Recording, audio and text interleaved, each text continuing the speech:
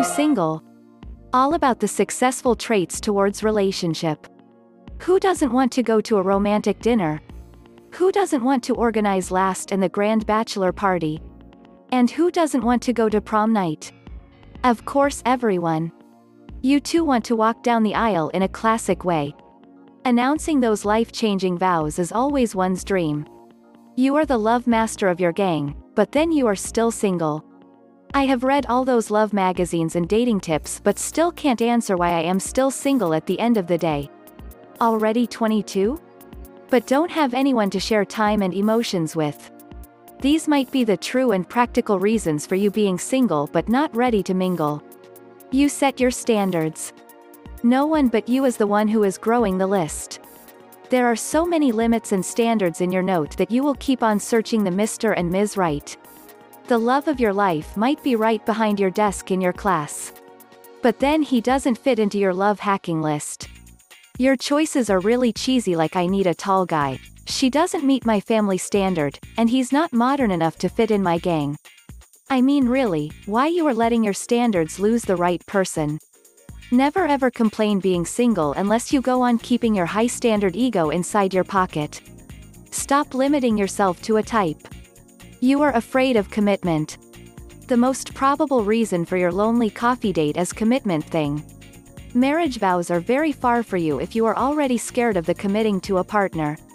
The relationship has to be deeper and not a fling. If you really want to have someone you love, then there got to be a large investment in time, emotions, and energy. And of course, everyone is afraid of emotional breakdown. You are afraid of being loyal. There is a big box in the back of your mind. What if I commit and the other person doesn't? So what? Let them not commit. First of all, be ready to 200% loyal. That's the greatest commitment. You don't have to be a cool dude trying to maintain multiple affairs at the same time. And yes, being loyal and committed never goes out of style. You are not a lover, but a dealer. You are the one taking the relationship to a business contract. What if I care him and he doesn't care me back? Oh gosh. I gifted her diamond ring on her birthday and here I am left with a king and queen t-shirt on my birthday. He doesn't love him like I do. Yes, some people are not good at showering love. That doesn't mean you have to always be in a give-give relationship. Sometimes, you might be missing something and he might be feeling that thing. Other time you might be giving a thing and she might have forgotten. Take relationship in this way if you don't want to be single. Don't keep that dealing crap in your brain. Because you are still over your ex. You had a super awesome relationship in the past. Things didn't go well and here you are single. That doesn't imply you always have to think about the past. Get over your ex and grab a spoon. Don't think about the bunch of questions. What if he also betrays me? What if she also turns out to be a lesbian? I don't want to be left all over alone after spending time with someone. If you meet someone who's interested in you, give a shot. You never know, life surprises with a heap of miracles.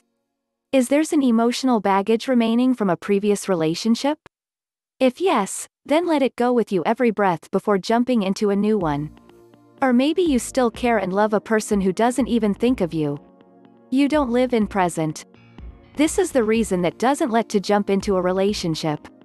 Enjoying the moment gives you the most out of anything. Soon after you see someone, the big pendulum starts swinging.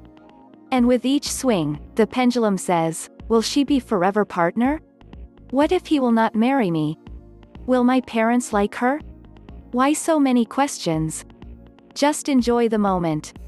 Feel the best and leave the rest. Let's think like this. If everything is fine and okay till now, then it's going to be fine along the way. So stop swinging your mind and start an awesome affair that you really want. Get over yourself. The reason might be you love yourself way too much. You are really obsessive about being hurt. Don't be afraid of welcoming something daring to your soul. That dare might change the way you think.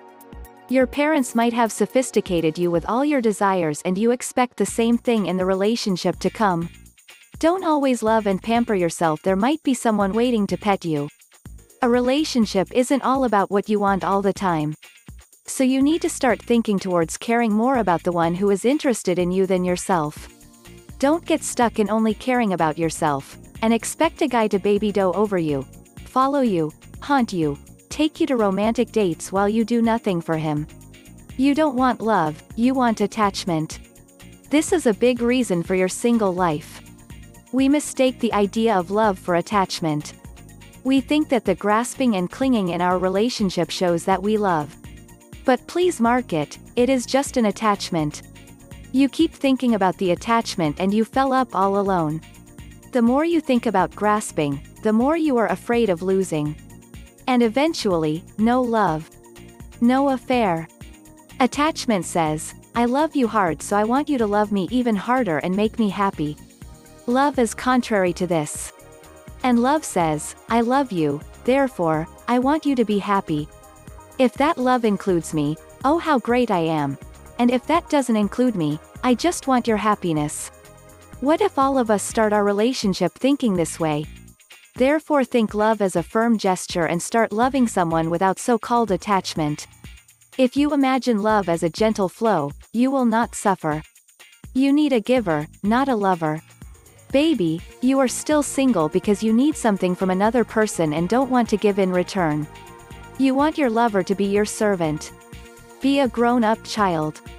Don't always expect your boyfriend, girlfriend to treat you like a Queen of England. Your lover is there to love you, not treat you. You consider that if you will fall in love, you princess or you Prince Charming should always be by your side. That's totally wrong, my dear. Your nature is shallow.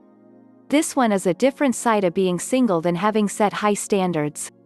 Being shallow means you're in a mood to give a time if and only if they can offer you something in return. And this has nothing to do with unconditional love and support. It's all about romantic dates, fancy dinners, adventurous trips, designer bags, and other materialistic things that amaze you. Make sure that relationship is not laid on these grounds. Change yourself if you don't want to be single. How to change? Be honest with yourself and ask, do I really want late-night dates? Do I really want fancy dinner series?